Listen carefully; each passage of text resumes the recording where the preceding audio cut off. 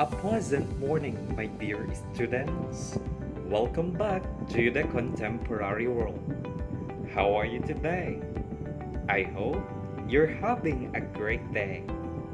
This time, before we proceed in our discussion, let's be inspired and motivated.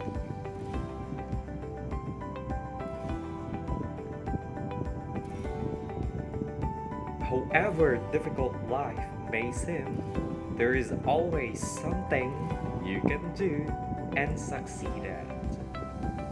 Believe in yourself because greatness is within you. Keep going. You are born to succeed.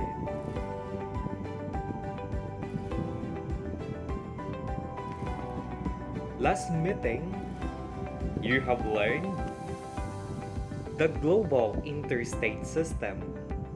Always remember, global interstate system, it is the whole system of human interactions. The modern world system is structured politically as an interstate system, a system of competing and allying states. Political scientists commonly call this the international system, and it is the main focus of the field of international relations.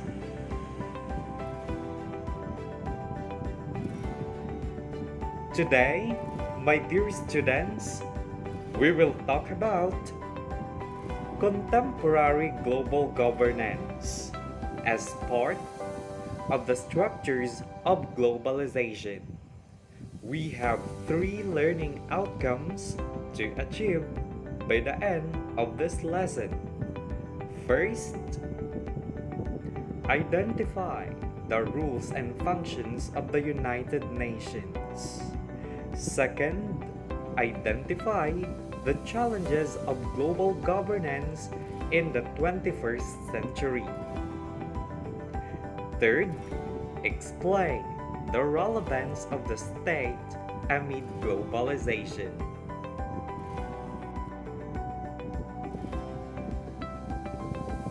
Many emerging trends brought about by globalization need governance to maintain world order.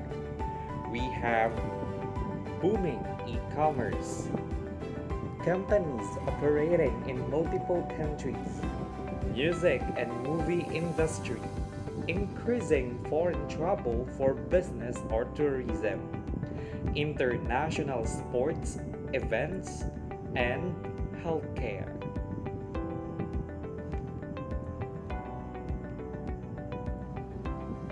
All the countries or governments need to coexist in peace, harmony, in a spirit of cooperation, or have a just system for conflict resolution.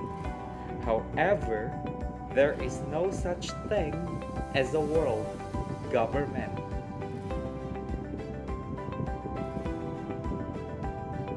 What is global governance and what it does? There are cases where countries have internal problems, but they cannot solve their problem on their own. There are cases where groups of countries have problems with each other, but they cannot solve their problem by themselves. Global governance is needed to facilitate relations within countries and amongst countries, organizations, and markets through a set of norms, policies, laws, codes of conduct, or regulations. In cases where states do not have capacity to solve problems on their own, global governance is needed. There are several factors behind the emergence of global governance. First is a decline of power of the nation states. Second is the is the permeability of nation states to vast flows of things. Third is the mass migration of people and flow of criminal elements. Fourth is the internal events or problems which nation states cannot control. And last is the global problems that a single nation state is unable to tackle on their own. Other actors are becoming more powerful, such as global corporations. With the increasing economic prowess of multinational corporations in key areas such as energy, food, transport, healthcare, they yield strong influence on many global policies. Global civil society organizations likewise have established historical credibility, relevance, and effectiveness in helping resolve problems in times of conflict or disaster. They also have a strong voice and influence on global matters. Another factor behind the emergence of global governance is the permeability of nation states to vast flows of things. For example, the easy, fast, and difficult to control flow of digital information has triggered the need of global governance. Sex trafficking and import-export pushing of illegal drugs are just some forms of unlawful activities that need strong regulatory policies, international cooperation, and effective implementation of law for the protection of many vulnerable and marginalized members of society. This calls for global governance. Internal events or problems which nation states either instigate or are unable to control on their own. An example is the crisis in Sudan, which led to deaths and displacement. However, the Sudanese government has been resistant to outside interference in its internal affairs. Global problems that a single nation state is unable to tackle on their own. An example is the global financial crisis that have often victimized nation states. State, as well as non-state actors, work together to come up with mutually beneficial global governance.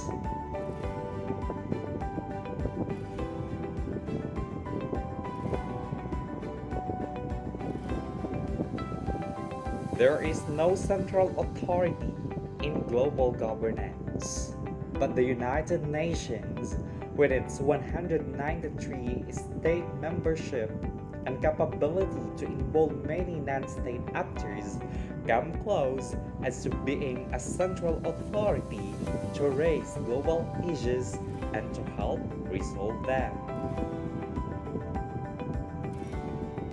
What is the United Nations? It is a global organization composed of 193 nation states, while a wide network of international organizations, treaties, and conventions. It fosters cooperation among nation states to address global problems together. It was founded in 1945 after World War II. Why do we have the United Nations? After the end of the First World War, the League of Nations was created to prevent another war.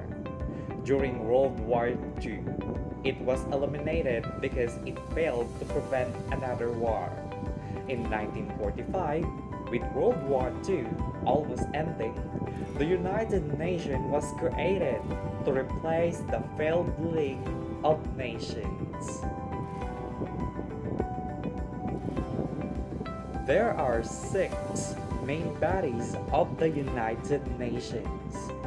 These are the General Assembly, Security Council, Economic and Social Council, Secretariat Trusteeship Council, and the International Court of Justice. The Trusteeship Council ceased its operations in 1994. The General Assembly is the main deliberative body of the United Nations, where all representatives of member states meet to express their views, deliberate, and vote on global issues. Under the General Assembly are 6 programs, namely the United Development Program, World Food Program, Environmental Program, UNICEF, UN Women, and UN Habitat. The Security Council has the primary responsibility of maintaining international peace and security. The group is composed of United States, Britain, Russia, China, and France as permanent members, with 10 other non-permanent members on a 2-year term.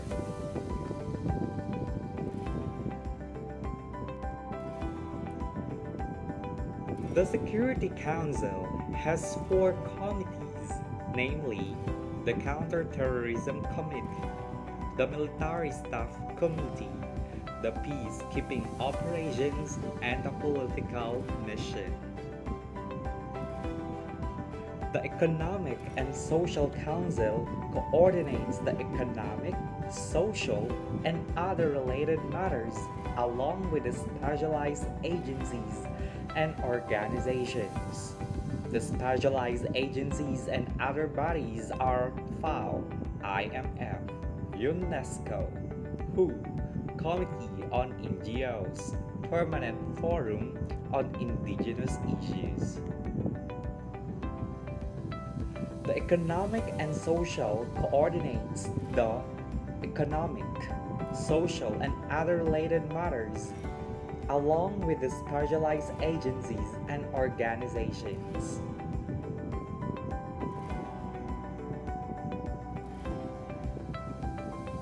The Secretariat assists the other bodies and committees while performing varied tasks. The Secretariat assists the other bodies and committees while performing varied tasks, such as the Executive Office of the Secretary General, UN Office for Disaster Risk Reduction, Department of Global Communications. The Trusteeship Council provided international supervision for trust territories to attain self-government and independence. The Council suspended its operations after the last of the trust territories attained independence in 1994. The International Court of Justice is also referred to as the World Court. The Peace Palace in Hague, Netherlands, provides the venue for countries to settle disputes inside a court of law. The United Nations has also played and will continue to play four essential roles in identifying and diagnosing problems and therefore filling the gaps. First, we have managing knowledge.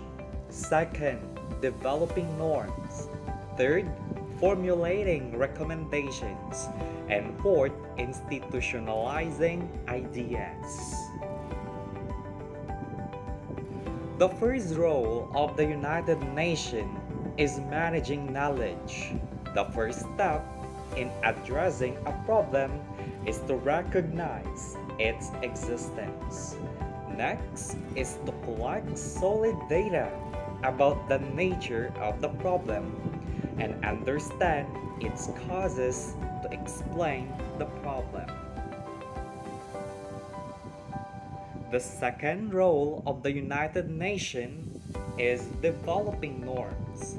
Once a problem has been identified and it is serious enough to warrant attention by the international policy community, the United Nations helps to institutionalize new norms of behavior.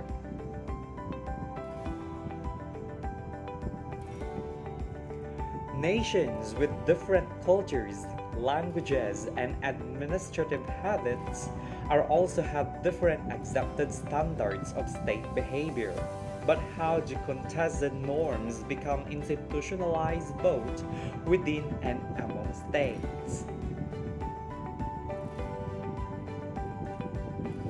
Third, role of the United Nations in addressing problems is formulating recommendations. As new problems arise and new norms emerge, they highlight gaps in policy that also need attention. The next step is to formulate a range of responsibilities on changing behaviors of governments, citizens, and international organizations. The fourth role of the United Nations is institutionalizing ideas. An institution is an example of the impact of ideas.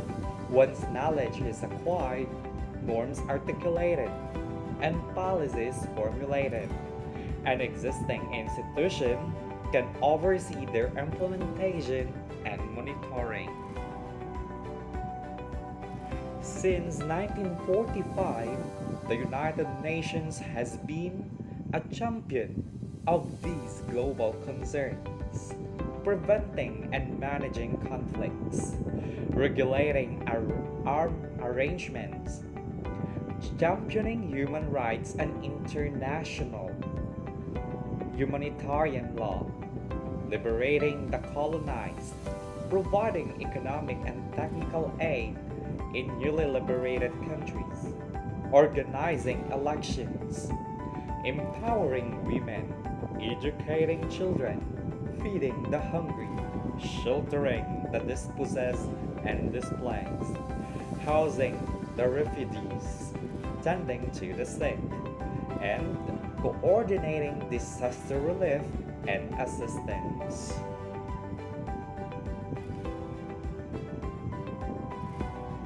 To help us understand the beginnings and roles of United Nations, I'm going to send on our class GZ the link of this video, and please watch it to learn more about the United Nations. Moving forward,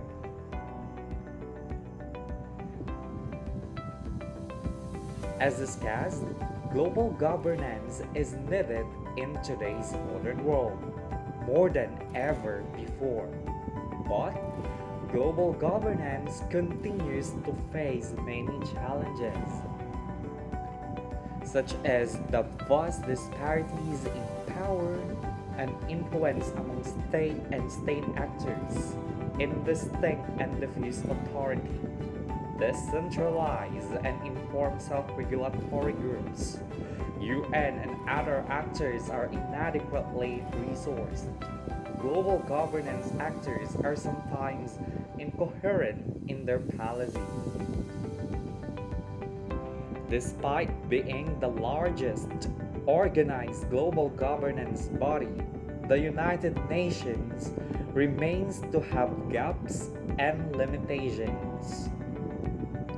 The major gaps and limitations of the United Nations are operates mainly as a forum for states to air their differences, not solve problems.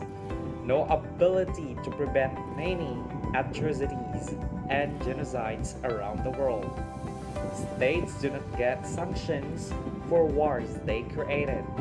States can evade international laws without consequences. Despite the best efforts of United Nations, problems still exist because some individuals or groups challenge and defy the norms and laws, and the United Nations lacks the process and procedures for enforcing compliance with these international norms and laws. As you can see the screen, we have there the problem, the HIV/AIDS. So in order to prevent the problem, people should practice safe sex. Education and awareness campaigns of the symptoms and causes of HIV/AIDS, public behavior towards people who are HIV/AIDS positive. So, the United Nations implemented joint UN program on HIV/AIDS to overcome the spread of HIV/AIDS. Challenges of global governance in the 21st century.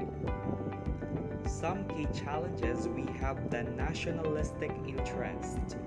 Different national agenda or preference make it challenging to get cooperation for the sake of global interest. Country leaders always have to face a balancing act or to give in or make hard and popular decisions to go against international norms. Example, issues on pollution control, territorial disputes. Lack of consensus. There is a notion that major powers are often reluctant to engage less prominent stakeholders on issues. Thus, it is difficult to come up with a common vision and agreed action plan. Example, nuclear energy policies. Up next, we have indistinct and diffuse authority. While there are international laws, states can evade them with no major consequences. Most states assert their sovereignty when faced with international disputes. Example, human rights issues, immigration issues. We also have incoherent or lack of policies. With the speed of technological change and the global issues, ethical dilemmas that go with them, global governance is too slow to catch up. In today's digital world, the challenges is how best to maintain free flow of information while having appropriate policies to curb cyber aggregation.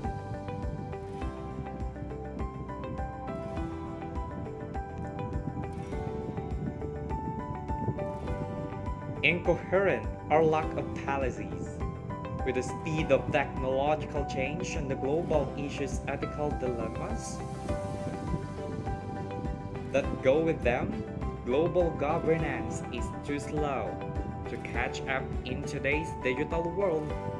The challenge is how best to maintain free flow of information while having appropriate policies to curb cyber aggression.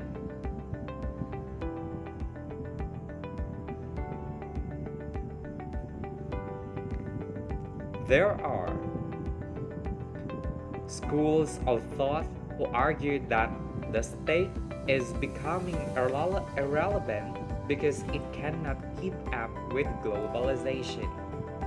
On one hand, others argue that the state is more relevant now because it can influence the direction of globalization.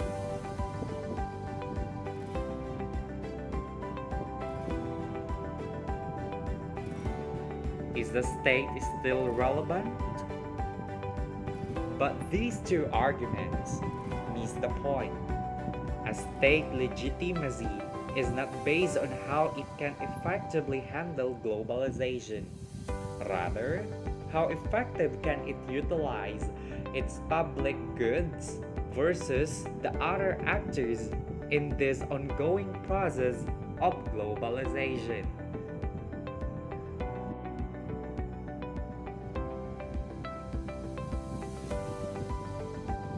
There are certainly cases of states that are incompetent and where other actors are more effective in addressing some specific issues.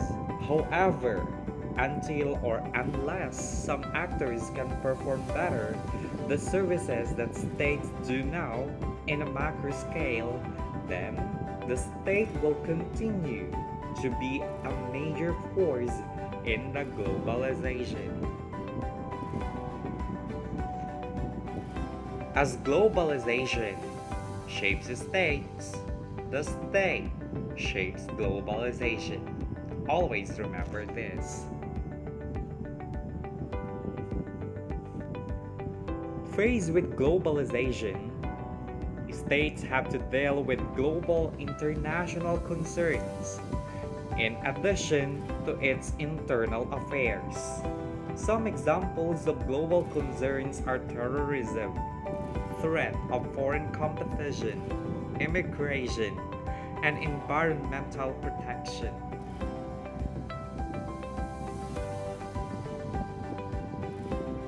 The relevance of the state amid globalization. We have the definition. The terms state and nation so far have been used interchangeably, but it is important to distinguish the two. When we say state, it refers to the distinctive political community with its own government, which asserts sovereignty over its land and people. Nation refers to socially constructed communities that hold together people bound by common history and culture, carrying across some identities such as ethnicity, language, and religion.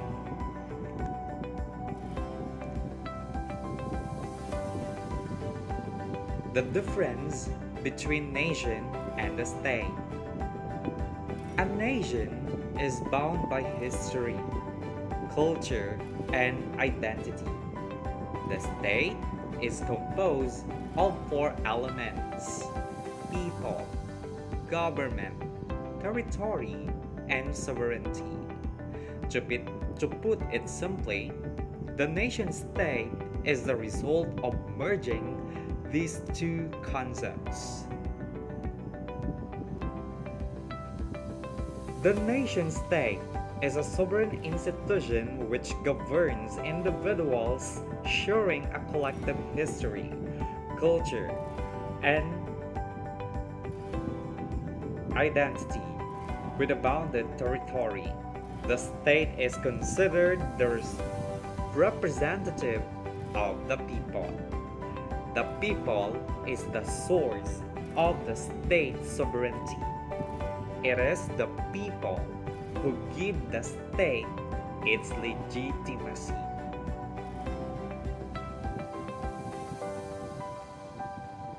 Now, we have the conclusion and summary of this lesson. An effective global governance maximizes the state and non-state partnerships and collective action.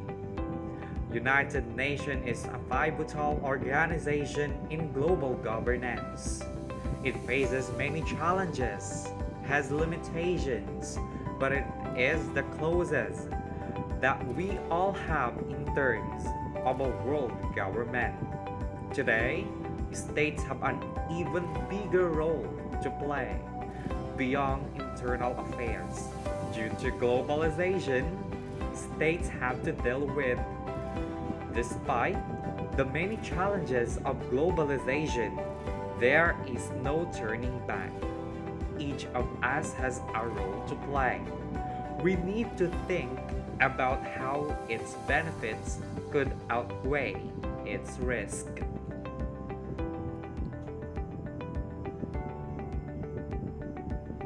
So here are some major takeaways from this lesson. As you can see on your screen, there is globalization. Globalization affects the state, non-state actors, as well as the United Nations. 2. The community and you is a part of globalization, and you have important key role to play.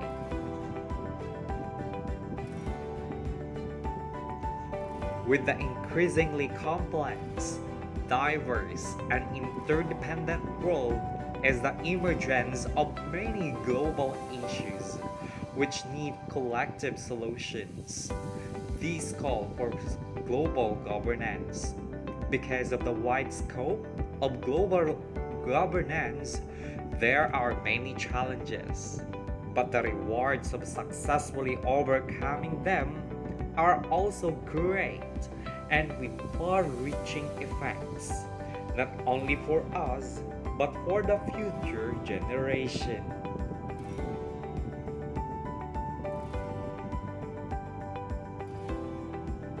Stop, think, share. Share your most essential learning about the contemporary global governance. Post your answers on the comment section below this video. Please follow this format: surname, given name, middle name, and below, put your block, is it A or B, then proceed with your answers. With that, thank you for watching. I hope you learned something. Please like, subscribe, and hit the bell icon for more educational video updates. Thank you so much.